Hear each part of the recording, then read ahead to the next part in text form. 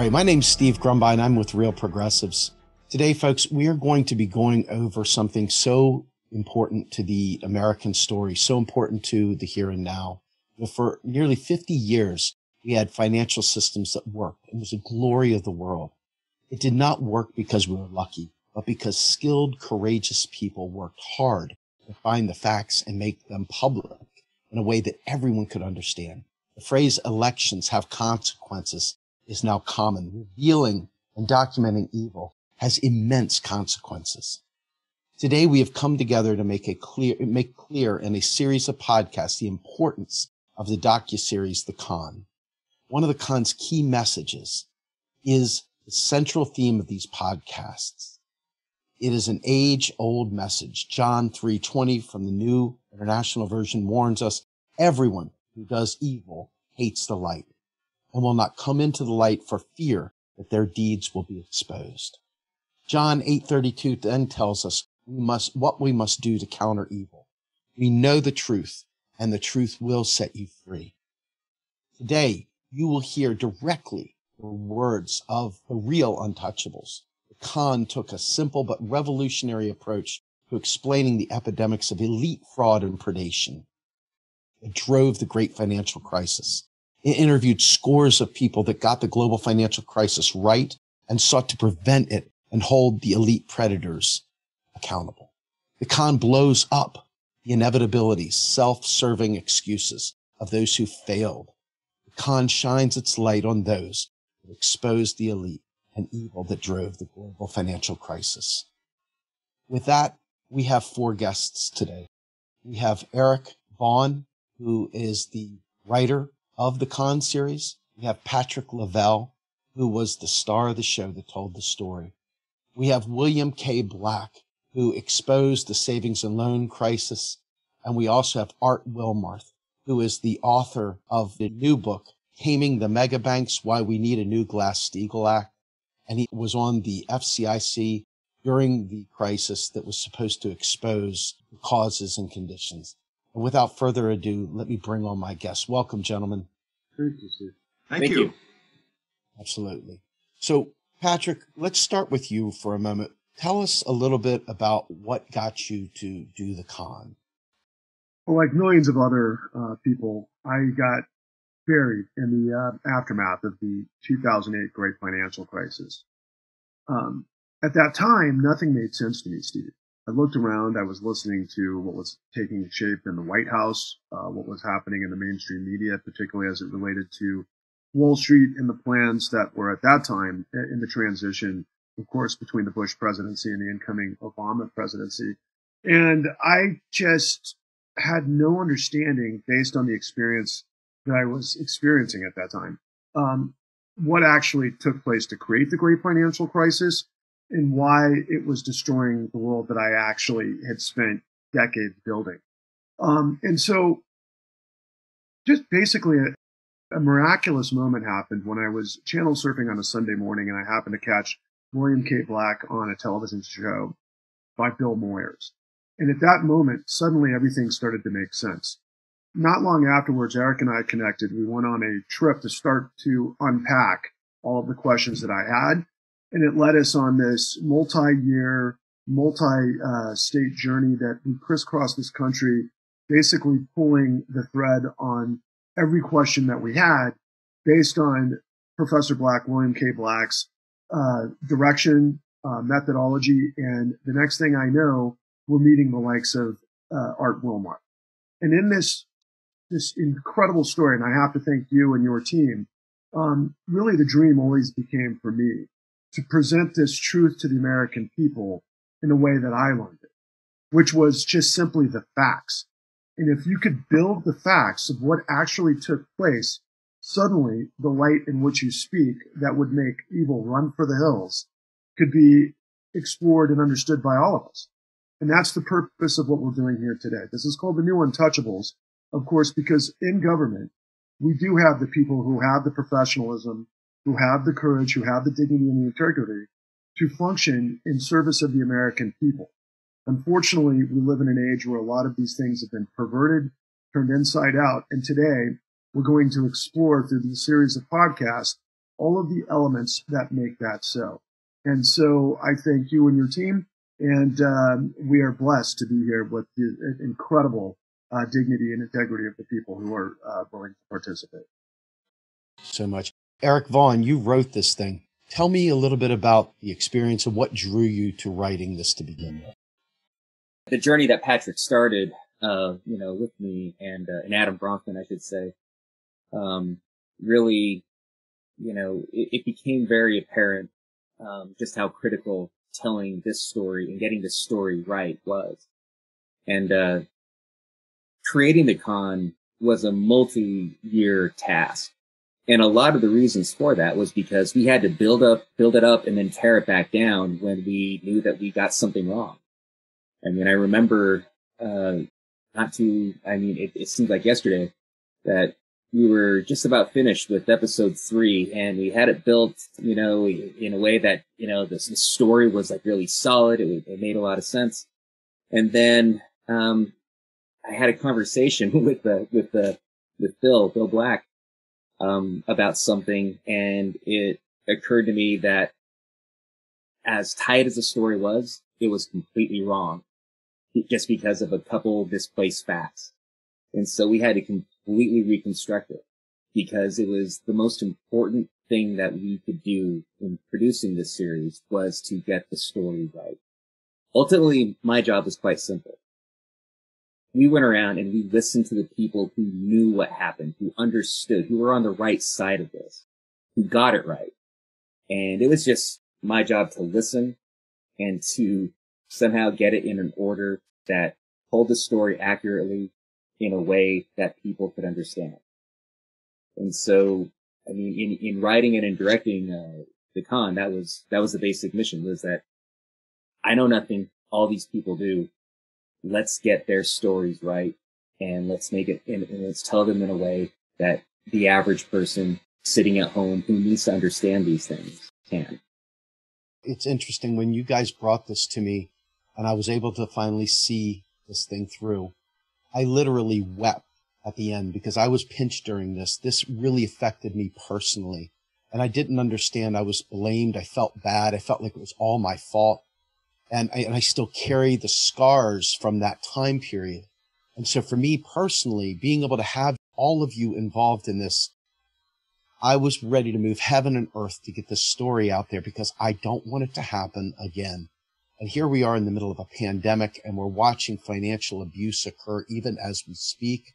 We're watching the same predation that you guys expose in this. And I want to make sure we bring the right people here to make sure that we can bring this thing down. Without further ado, let me bring us to Bill Black. Bill, thank you so much for all the work that you've done on this. Let me tell us a little bit about what brought you into the con and why you feel, this is the most important thing going right now. Okay, so I was sitting peacefully in Quito, Ecuador, helping the government of Ecuador in fight fraud and procurement and such. And I got this weird phone call. And it was from Patrick, and it was this person saying they'd seen me, as you heard, I'm Bill Moyers, who is fantastic, by the way. And could I come and talk? And I think we talked for at least 2 hours, maybe 4 hours, that first time. And this is what I do for decades, is spend time with people who actually try to get it right. Right. So if I work with a reporter and that reporter really, really wants to understand, that's someone I'll invest my time on. And it became apparent that every other documentary about the great financial crisis was not simply incorrect, but affirmatively wrong. That they were time after time going to the people who got it wrong. What are they going to do? They're going to do apologias for what happened. They're going to reinvent history. And what you've heard in the introductions, if I would summarize it, it would be listen and learn, right? What everybody told you, if you shut up a bit and listen to people, you can learn a lot. And my great advantage, as I'm sure is true of many people listening to this and participating, is marrying well.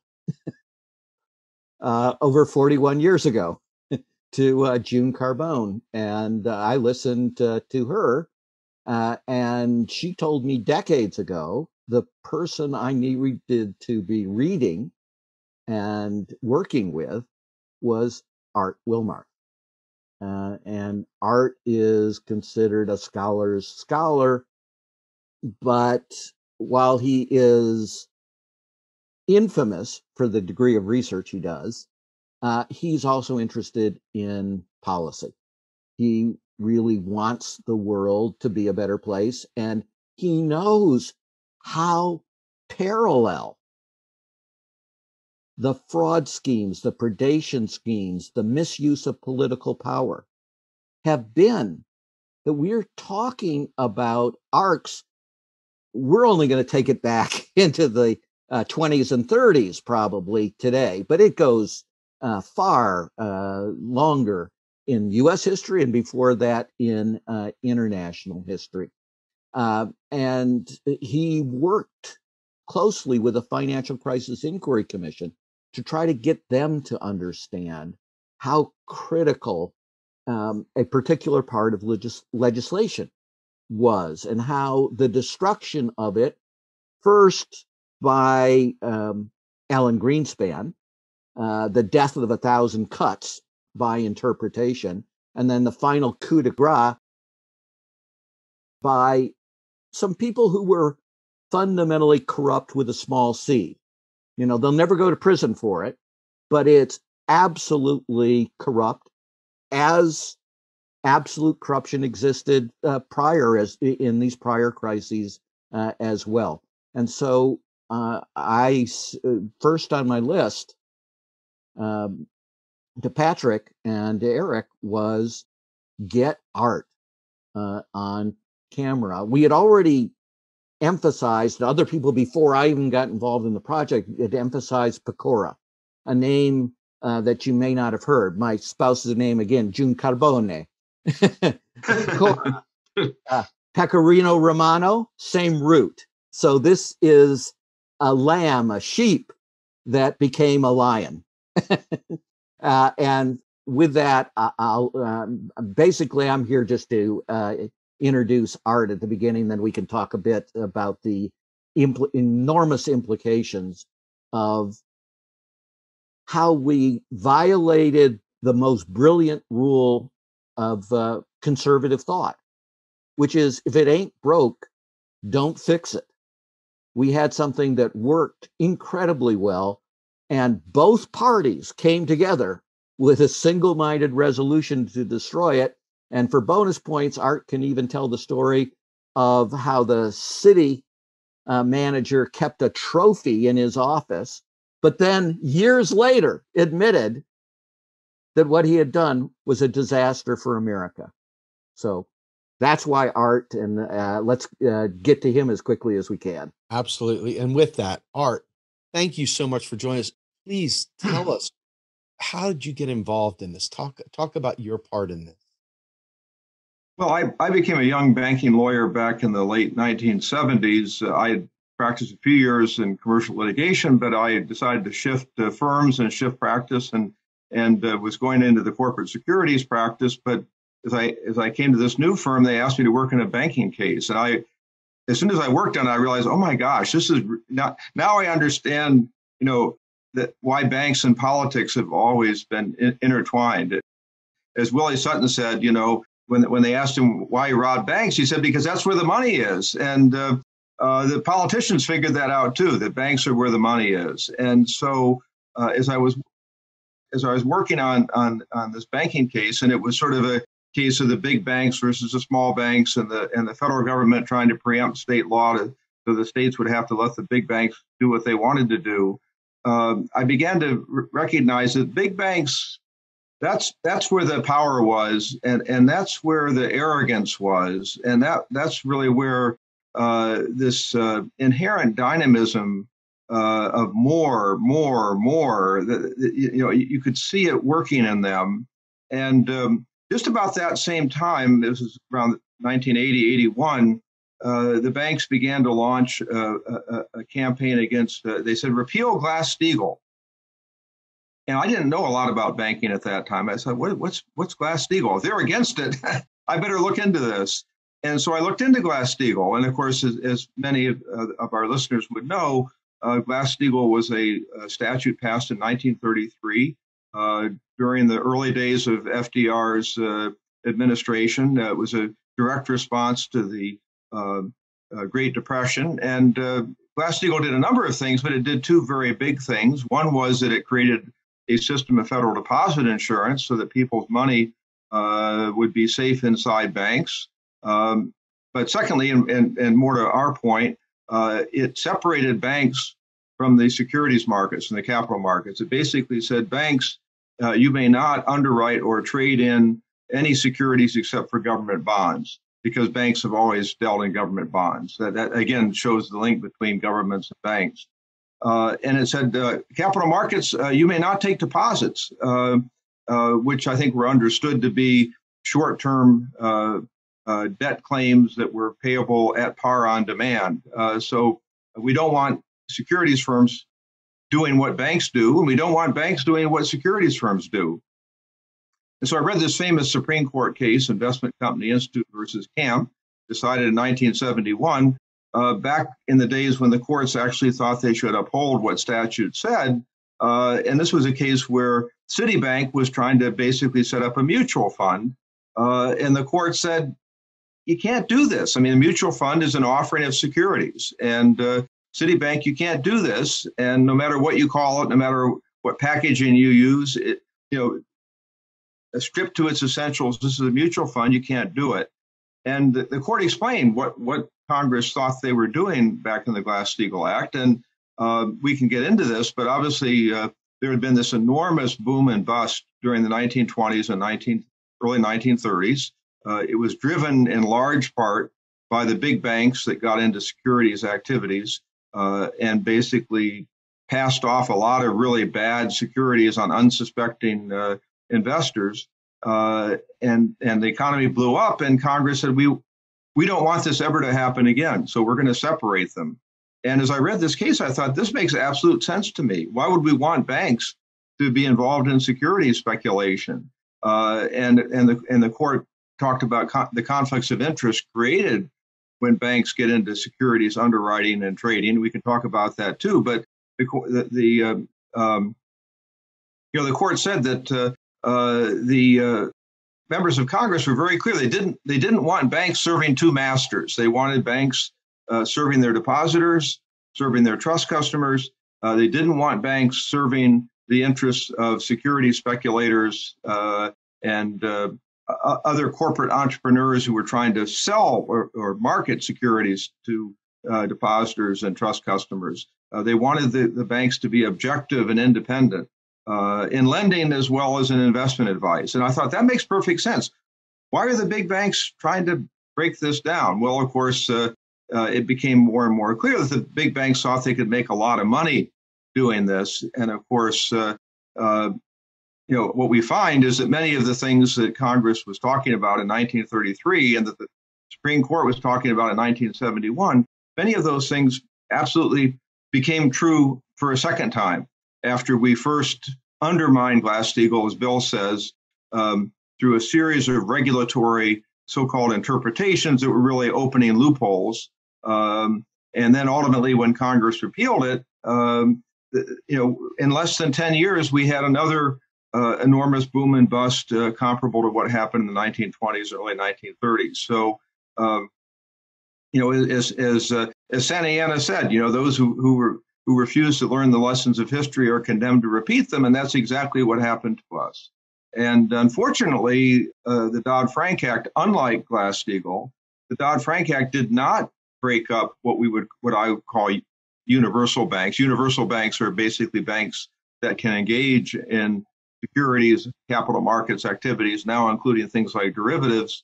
Dodd-Frank didn't break them up, nor did Dodd-Frank break up this parallel system of so-called shadow banks, which are basically non-banks doing bank-like things, including taking quasi-deposits. So money market mutual funds are simply deposits in disguise. Short-term commercial paper, short-term repurchase agreements are simply deposits in disguise. And this is how the shadow banking system got built up. They didn't break that up either. So we're, isn't one definition of insanity doing the same thing over and over and thinking you're going to get a different result? So Dodd-Frank changed nothing about the basic structure of our financial system, but thought they could fix it without changing it. And I think, as you say, the pandemic crisis, and we can perhaps discuss that toward the end. The pandemic crisis simply reiterates that the system that got us into the global financial crisis of 2007-09 is just as unstable, just as dangerous, and just as reliant on government bailouts now as it was in 2007. What we've seen this year is simply another enormous set, maybe even larger bailouts of universal banks and shadow banks than we saw in 2008, which to me is very distressing. And Mr. Wilmarth, and to Bill Black too, I want to just tap in from this perspective as just a citizen, somebody who didn't go through my educational process, spending my life understanding all of the details of history that would inform policy or, in fact, deregulation through different time periods. But you get to the most prescient point for somebody such as myself. Isn't insanity doing the same thing and expecting a different result? And here we are. And so over and over, the people of the United States, I have seen over the course of the last 12 years, tend to come to this epiphany that the system is rigged, it's working against them, it's working for a specific class of people, but yet they don't understand the who did what, when, and how, and why, and ultimately who allowed it to happen and why. And so in this incredible process, and I'm going to direct this first to you, William, Bill Black, and then into the next phase of this conversation, what can we glean from the historical setting of Ferdinand Pecora and what took place during that investigation that righted the wrongs that created the Great Depression, and what then can we take away from that and put that into our calculus now to what an enlightened public might be able to inform our elected officials if that's a potential solution? Sure. So my primary appointment is in economics. So if I put my econ hat on, there's an obvious thing that's similar in the run-up to the Great Depression and the run-up to the Great Financial Crisis. And that is finance, which if you ask it, claims it's a middleman function, right? That it exists solely as a middleman function to aggregate deposits and make loans for the most productive uses, right? Well, the efficiency condition for a middleman is really clear: lean and mean, really small. Just before the Great Depression, just before the Great Financial Crisis, the profit share of finance of all industries became approximately 40%. That's insane, right? You can see why they would love it to game the system to do that, right? This thing that was supposed to be a middleman productive thing became a giant parasite in many ways. It was creating a bubble that made the credulous think, and the credulous, of course, was politicians who claimed credit for these marvelous years, the Gilded Age type of thing. And just like to this day, President Clinton claims that he had this fabulous time period. Yes, inflated by the two largest bubbles in the history of the world, the dot-com bubble and the housing bubble, right? So that's the economics of it. But why such a different response, Art? In one, as you said, we created relatively simple rule, a bright line in our, if I put my law hat on and talk to you, rule, that where we didn't try to get it perfect, just close enough in a way that was really enforceable and worked brilliantly for 50 years.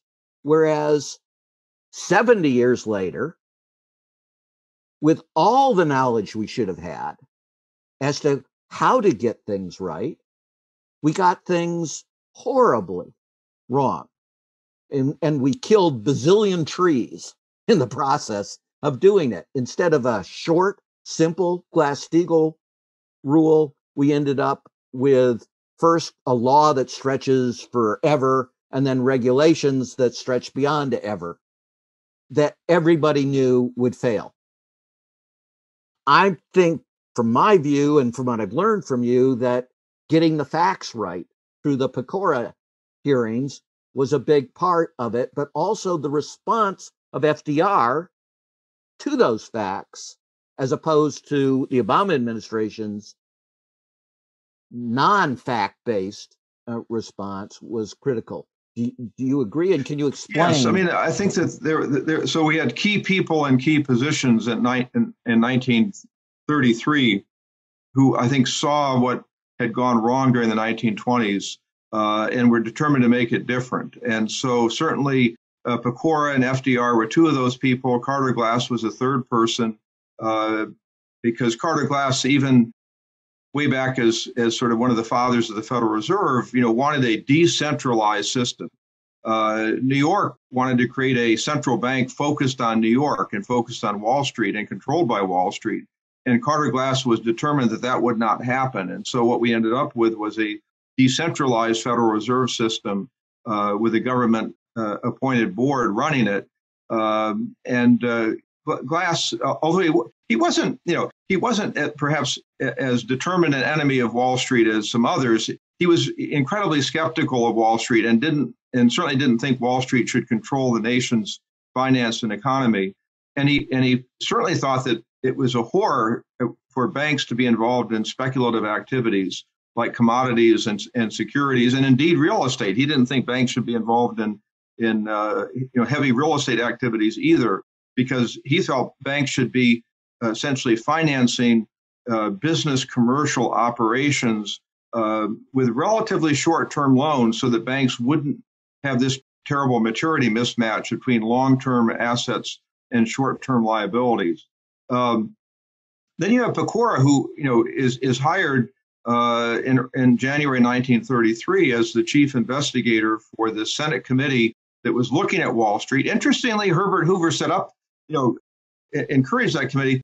Hoover didn't get the answer right, but Hoover himself was not a fan of Wall Street and was very distrustful of it. But the committee had started in 1932, but hadn't gotten anywhere, partly because Wall Street did its normal tap dance, and they had a lot of fancy, high-priced counsel, and they gummed up the gears, and not much progress was made. Pecora came in January 1933. He was a very experienced prosecutor in New York and a progressive who focused on financial crime, corruption, financial frauds. He wasn't really focused on banking, but he knew what financial fraud was, and he knew how to sort of deconstruct it, how to do a forensic investigation. He was also a masterful cross-examiner.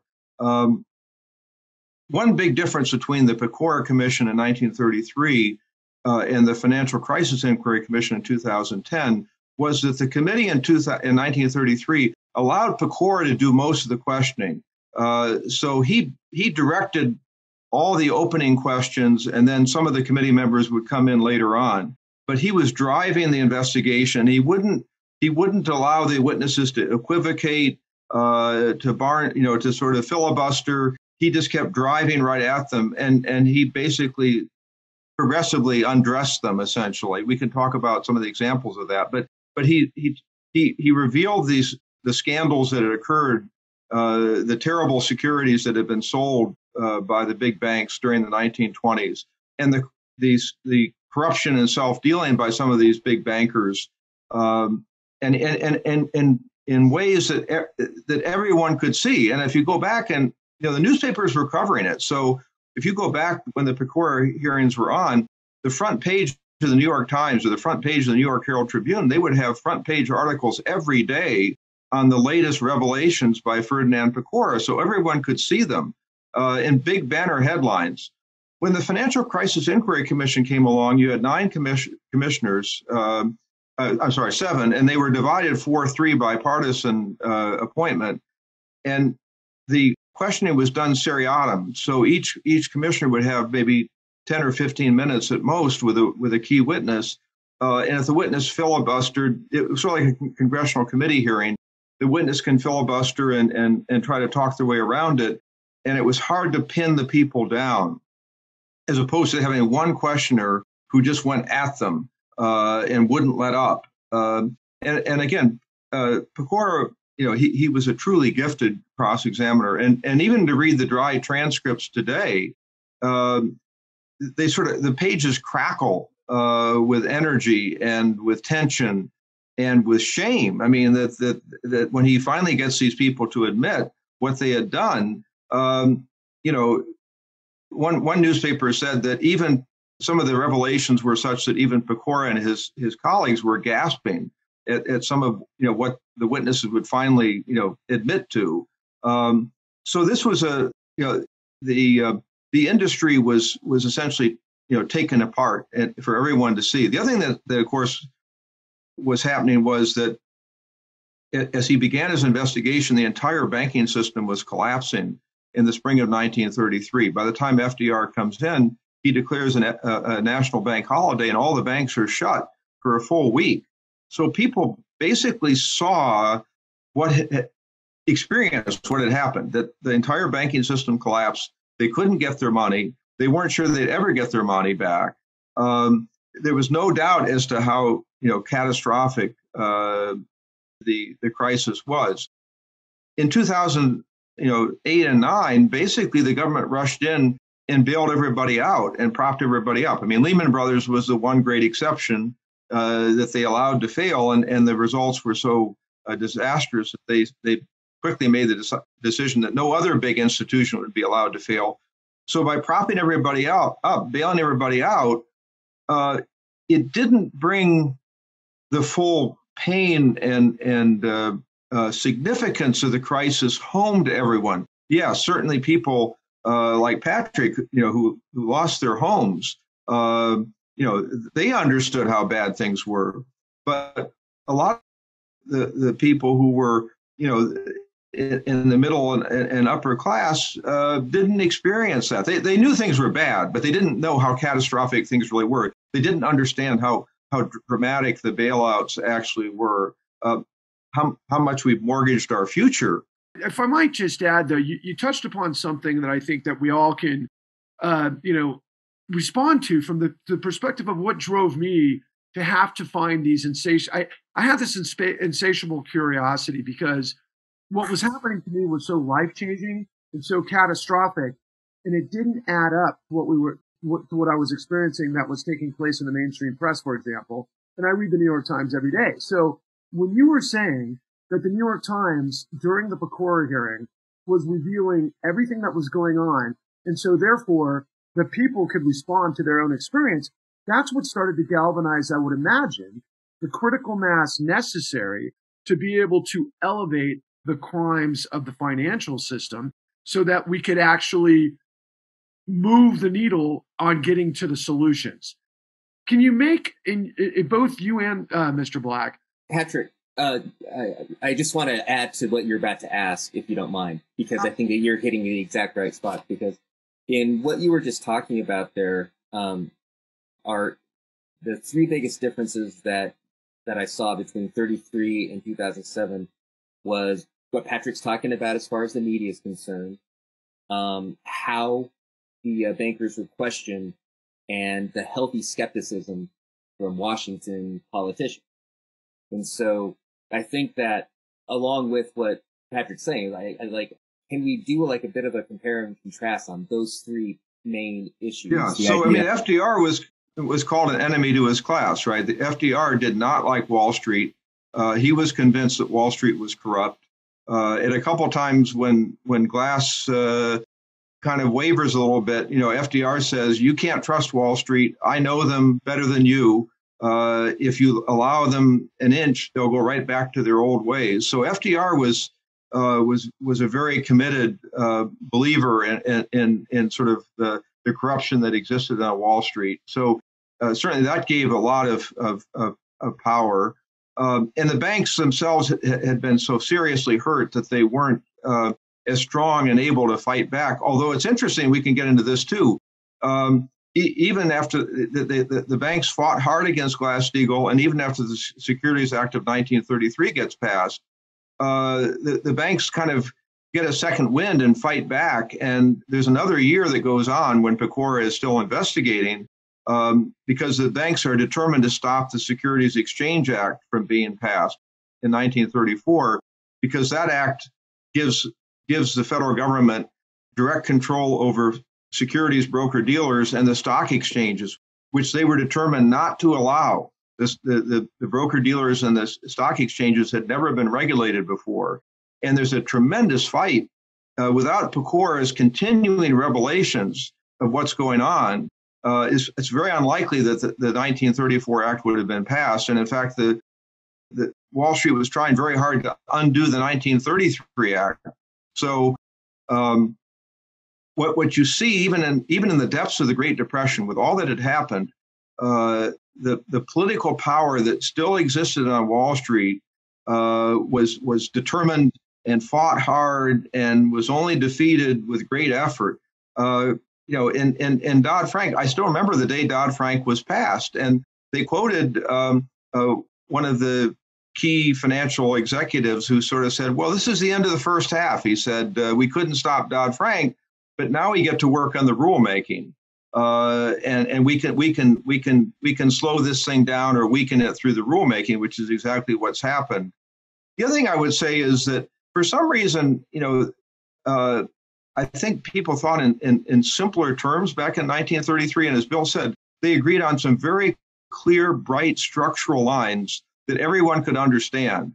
Banks over here, and securities firms and markets over here, and ne'er the twain shall meet. There's a big wall between them. Everybody understood that. Dodd-Frank, Glass-Steagall was less than 40 pages long in the statutes at large. Dodd-Frank was over 830 pages in length in the statute at large. And it's full of technocratic, rule fixes like, oh, well, we'll set up all these agencies to adopt these rules. And it was this faith that somehow we can fine tune everything, right? That I sort of said, to me, the universal banks are like nuclear reactors, and they're prone to melt down. So you could decide that, we don't want any more nuclear reactors. They're too prone to melt down. They're too dangerous. But Dodd-Frank was like, no, if we would just put better controls on them, right? We don't have to actually change what nuclear reactors are or what they do or how dangerous they are. Just put better controls on them. But that, if the basic structure is unstable and inherently dangerous, that's a very bad response. Yeah. So to pick up in 1936, Roosevelt gave his famous speech announcing the start of the second New Deal. And he said, "We know now that government by organized money is just as dangerous as government by organized mob. Never before in all our history have these forces been so united against one candidate as they stand today. They are unanimous in their hate for me, and I welcome their hatred." Can anyone imagine a modern president of the United States? This is exactly what I was going to ask. Bill, and Art, what makes that time period so different? Because I'll be perfectly honest with you. As I watch the elections, and I watched Hillary Clinton laughing at Glass-Steagall saying, we don't need to reinstate Glass-Steagall. We need a modern Glass-Steagall and so forth. And she was talking about shadow banking, which is all valid points as we've just gone through. speaking with Robert Hockett about the shadow banks not too long ago. These things are obviously very, very nuanced and so forth. But what Art said was very powerful there. They were very simple. You do this, you do that, and ne'er the two shall meet. What is it about today that is different from then? Because quite frankly, I don't see any political will whatsoever from any of these candidates on either side of the aisle to bring this thing to a head and stop it dead in its tracks. As we're watching people huge out of work, they're losing their homes, mortgages are about to be called in. There's no action whatsoever to take care of the people right now. And you look back then, and it was quite clear that at least FDR was willing to put this Ferdinand Pecora in place to take care of this stuff. What will we need to do now? I mean, there's so much, it's just the sheer amount of money. I mean, I think that as strong as Wall Street was in the 1920s and 30s, I think it's even stronger now. I mean, Wall Street has been the biggest political contributor to campaigns at least since 1998, possibly before then. But that's as far as records go back that I can find. In terms of lobbying, it's been the biggest expenditure of lobbying money, again, since 1998. Now, that's what we would call finance, insurance, and real estate, FIRE, which should tell you something. Somebody is fire, we got to be worried about it, right? So the fire sector is the biggest one. Now, unfortunately, big tech is catching up, and I think one of my great fears is now we see moves to actually put big tech and banking together. I think they would each, for different reasons, like to get together if they could be in control of each other or have some kind of modus vivendi. But can you imagine big tech and banking together? And we're not so far away from it.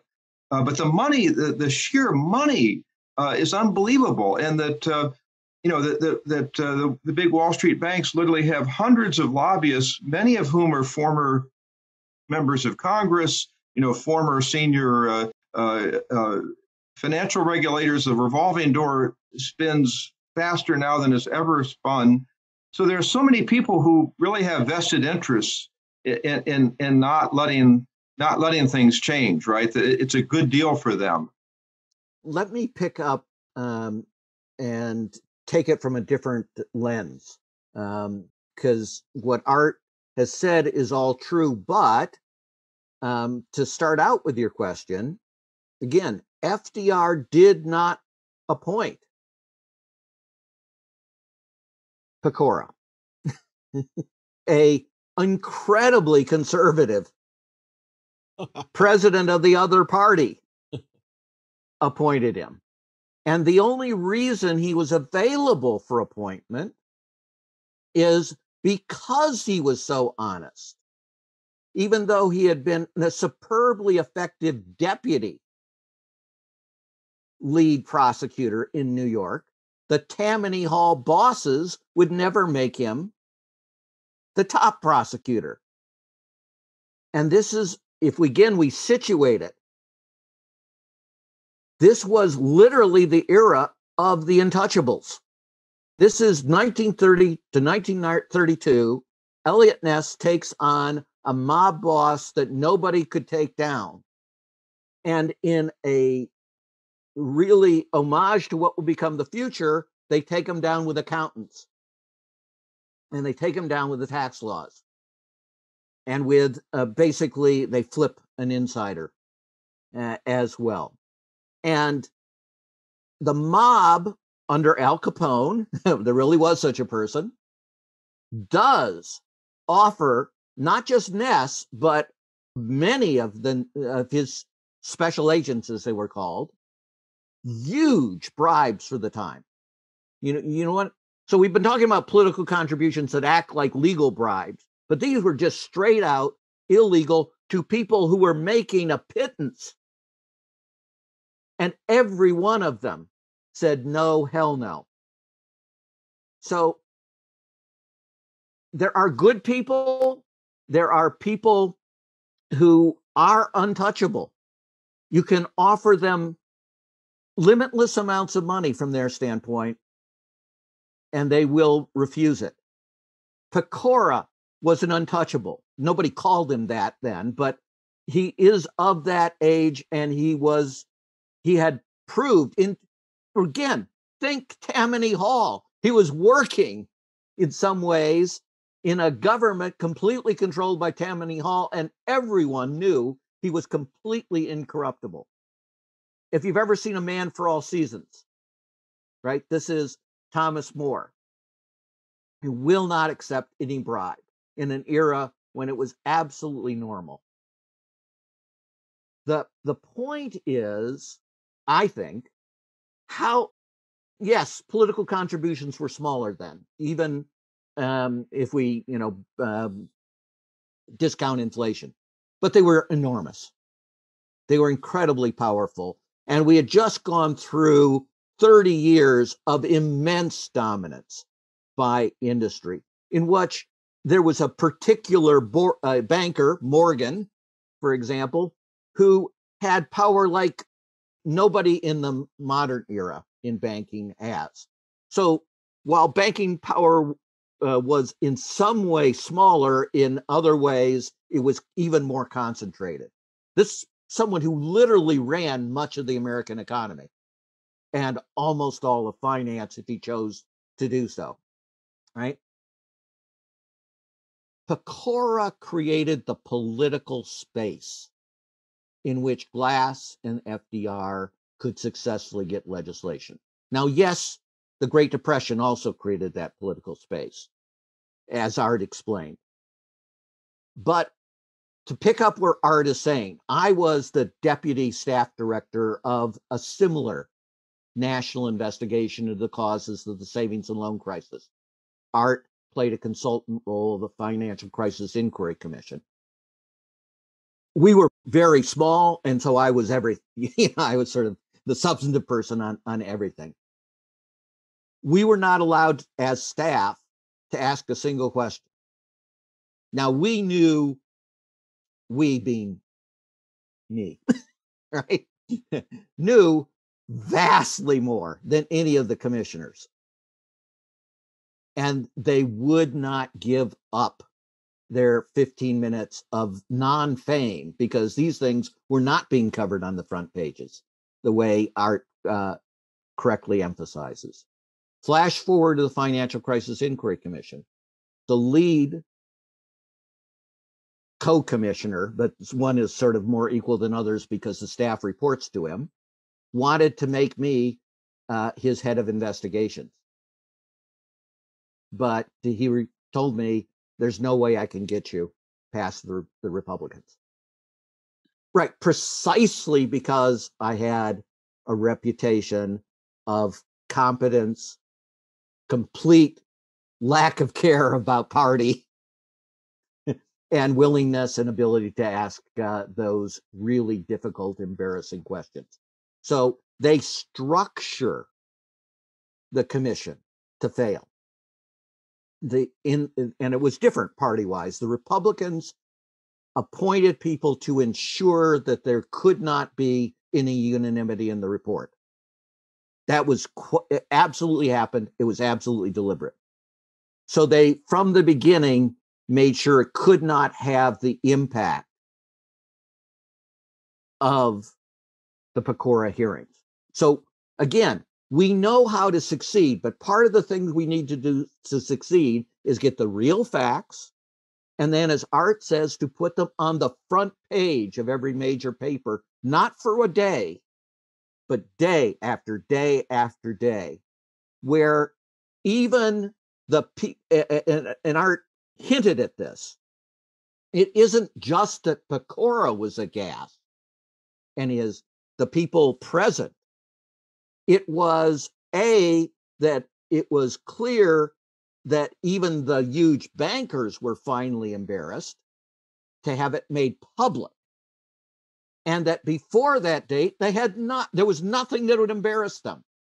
They would literally target widows. Indeed, one of the huge things in that era was the influx of women into the stock market. It's interesting, and I think the people, people back then still understood that there were basic moral rules that ought to be observed or at least recognized. And so it's interesting, on the floor of Congress, one member of Congress makes this point: you cannot serve two masters. And of course, universal banking creates this terrible conflict of interest where now you have securities to sell. And now you can no longer advise your depositors and trust customers independently. You're trying to sell them your stuff. Oh, and your lending is no longer independent because now you're going to make loans to support your securities sales. So now you're going to corrupt your lending process. But no one can serve two masters. And he said, if we would just enact this bill, he said, banking could return to be an honest, moral enterprise. His name was Representative Koppelman, I think, from Connecticut. And in the congressional record, it says applause. They applauded his remarks for taking such a strong moral position. And you come forward to today, and Bill will understand this too.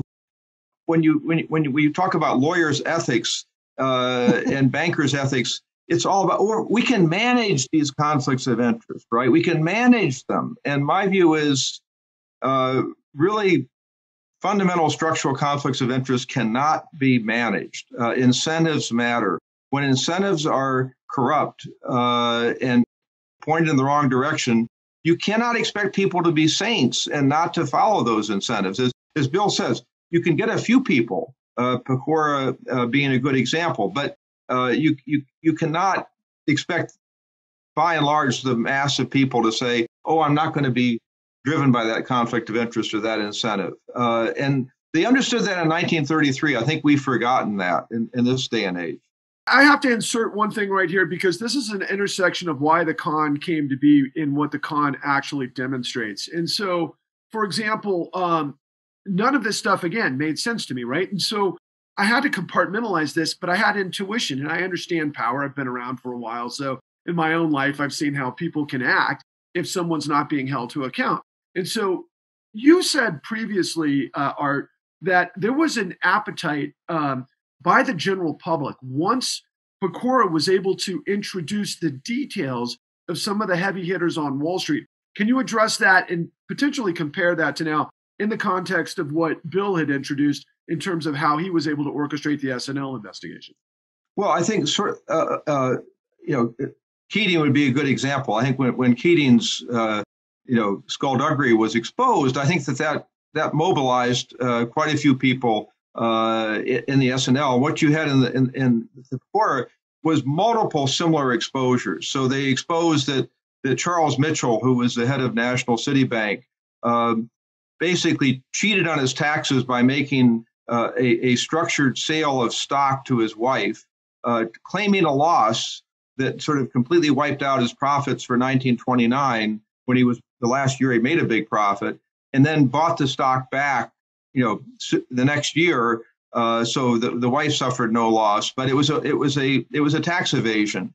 Albert Wiggin, who was the president of Chase, even went further. He sold the stock of Chase short after the crash of 1929 at a time when he knew, because he was the president and chairman of Chase, that Chase was trying to buy its stock back in the market to hold the stock price up. So he knows his bank is buying stock back in the market to hold the price up. And at the same time, he sells his own personal holdings of Chase short to make money. And that was revealed. JP Morgan, they revealed that JP Morgan had what were called preferred lists. Every major retired politician, including Calvin Coolidge, the chairman of both the Democratic and Republican national committees, up and down several former cabinet members, they would give them stock at favorable prices to make immediate profits. It was like the old spinning game that you had with IPOs back in the late 1990s, early 2000s. So it guaranteed profits quick, and these were the preferred lists. And again, people could understand. Wait a minute, they're bribing these leading politicians or influential people. They also major corporate executives by giving them guaranteed stock profits right away. And I think that people realize, wait a minute, the whole system is crooked. if you think the whole system is crooked, you're going to support a proposal to basically change the system completely.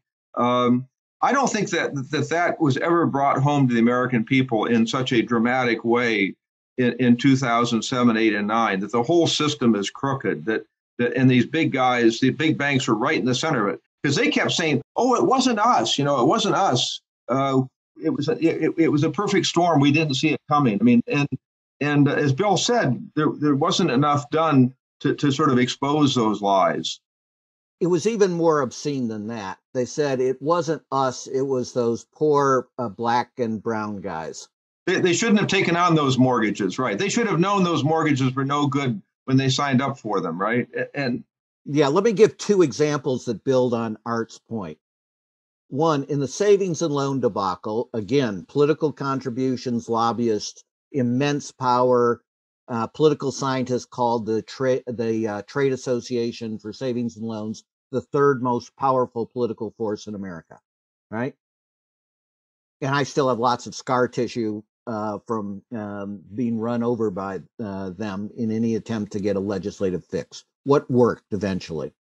As I said, when Patrick called and I spent 4 hours with him, that's 4 of probably literally 8,000 hours I've spent, not here in the great financial crisis, but in the savings and loan debacle.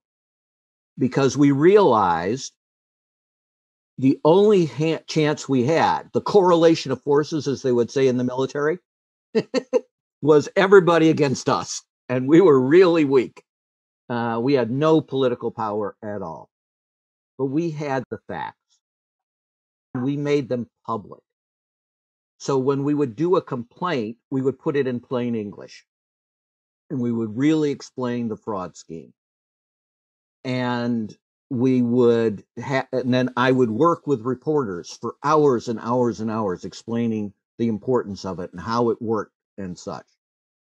Eventually, this became, because we made criminal referrals as well and got over 1,000 felony convictions, hyper prioritized cases against the most elite, the CEOs, the chairmen of the board, right? Completely didn't happen at all in the great financial crisis. And people started to figure out it's the same scam. Minor iterations 1,000 times.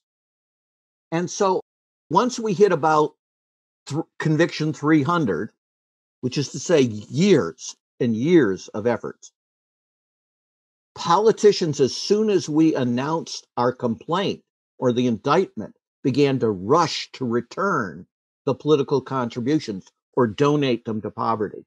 One particularly sleazy member of Congress who was literally working with Keating started wearing a button that was 6 inches in diameter that said, "Jail the S&L crooks." It was completely cynical, but we knew we had won. We had jujitsu-like taken their greatest strength, this immense political power, and turned it into a liability through getting the facts and through publicizing the facts. This is a bit wonky. I'll do it super short. The Australian Royal Commission, a couple of years ago, had skilled barristers do virtually all the questioning. A single appointee in charge, not these 7 to 9 type folks, all who want their 10 minutes of limelight. And so they have a team of like 8 of these excellent people at cross-examination. The other 7 are working, developing their case, and 1 is doing a hearing. So it's blow after blow after blow, if you think in boxing terms, to the stomach. The ones that show up in round 6, where they can no longer move. And brilliant, because they both did the substantive investigation correctly, and they realized what we try to teach people in law school. Narrative, narrative, narrative. We are humans. We respond to human stories. Pecora told stories through the testimony, and the stories were depraved. right? And that's what they did in Australia. So they gave the statistics, but then they also brought out the insurance company that not only knew it was pursuing and hounding somebody with Down syndrome, but didn't sell them once, sold them 3 times, huge policies that they clearly did not understand, where they were trying not to do it, where they were trying to say, I need my father, and with the salespersons pummeling them not to do it. And then the father called in. And by the way, this was established by the commission. The people who handled complaints were called retention staff, because your bonus was for never saying yes to the complaint. And so they tape recorded this, in which they mocked not only the son that they victimized, but the father as, in Aussie parlance, a whinger, a snowflake, a complainer. What's he so scared and upset about that we got, went and attacked deliberately 3 times successfully someone with Down syndrome? You hear that, it's all over, right? Pecora understood that. He understood that when he was bringing out, they paid no taxes. In the Great Depression, where people were on death's door, and these people who are the most powerful, richest folks in the world responded to it by saying, how can I make sure I suffer not even a trifle? You tell that story. We told the story about Keating, that he put, for the first time, the problem with deposit insurance is there's no identifiable human victim. None of us get a bill on our taxes that says you're going to pay $2,000 for Charles Keating. It's frauds, right? So Keating did us the advantage of selling uninsured, worthless junk bonds out of the branches to make it look like insured, and targeted widows, communities, retirement communities. And we could choose between 3,000 victims stories. So we put on the one in which the nice young man, because were sold by 18-year-olds who knew nothing deliberately. She told the nice young man, she was trying to save because she was the sole support for her adult quadriplegic daughter. And her quadriplegic daughter, only joy in life that remained was she loved the smell of the Pacific Ocean. So she was going to save, the mom was going to save to get a wheelchair van so that she could take her daughter. And the nice young man advised her to put her entire life savings in these worthless junk bonds. Now, when we told that story, it was over for Charles Keating, because finally there was a human face on the victim of the savings and loan debacle, and that face was your grandmother. And on top of that, they would go after somebody who was doing everything in her very limited ability to help her quadriplegic daughter. And to the bankers, that was an opportunity to deceive her. That's just evil. Awful, awful, awful, awful.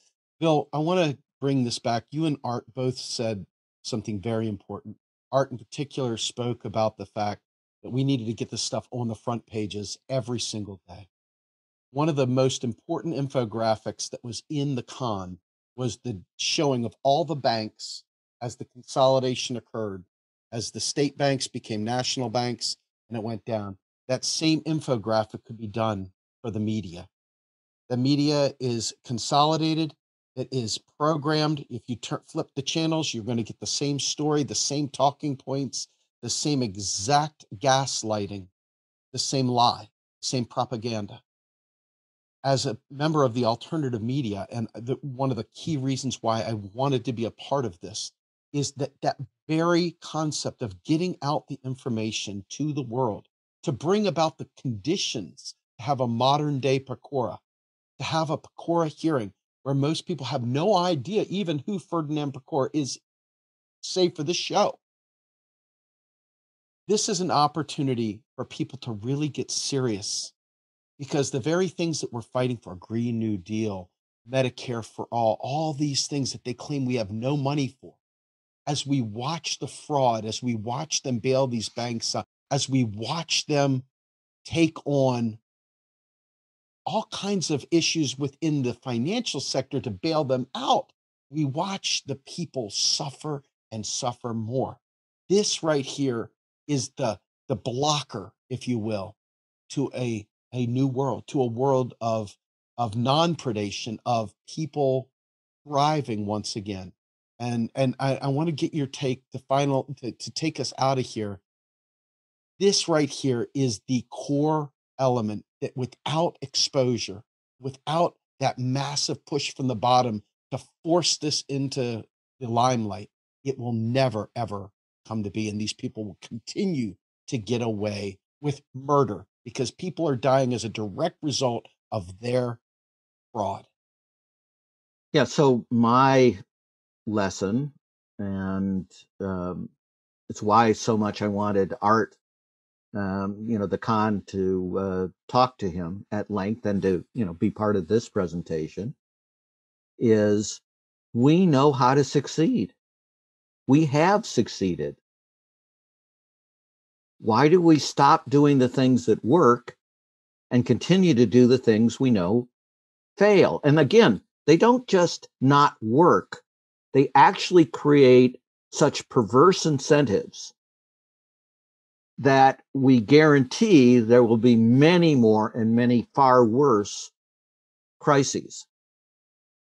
Why not do the right thing? Why is the con not famous, not just in the United States, but across the world? It is, in terms of any other documentary treatment of the great financial crisis, there is no comparison. There are many levels in between the con and anything else. And again, why? Because the con actually talked to the Art Wilmarths of the world. It talked to the Michael Winstons. It talked to folks like Richard that you'll meet, Richard Bowen. These are the people who proved to be untouchable, who kept on telling the truth. We can listen to them. We can learn. And Art's point is we can do something. We can do something effective. I'll turn it to Art. The audience needs to understand, too, that non-prime, subprime, scurrilous lending is still going on. I mean, look at the payday lenders, the auto title lenders, some of the bad student lenders. These folks are all financed out of Wall Street. Wall Street is the money behind these so-called fringe alternative lenders. And if you look at the terms of the lending, it's truly shocking. And so we have to understand that Wall Street is, in my view, where the beast lives. And we need to get the beast out of the cave and close up the cave. And I think, break up Wall Street so that actually, people working in financial services on Wall Street could be, once again, honest purveyors of financial services. But the system we have now creates every incentive for predation, and we have to stop it. Folks, I want to thank you all very much for your time. Art, it was a pleasure to meet you. It's a pleasure to have you on. Thank you. Bill, thank you as always for joining us. You are just an amazing person. Both of you brought so much information to the table. This just sets the stage for this series. I really, really appreciate it. Eric and Patrick, as always, thank you so much. My name's Steve Grumbine with Real Progressives. This concludes part 1 of our series on the Untouchables. Thank you so much, everybody.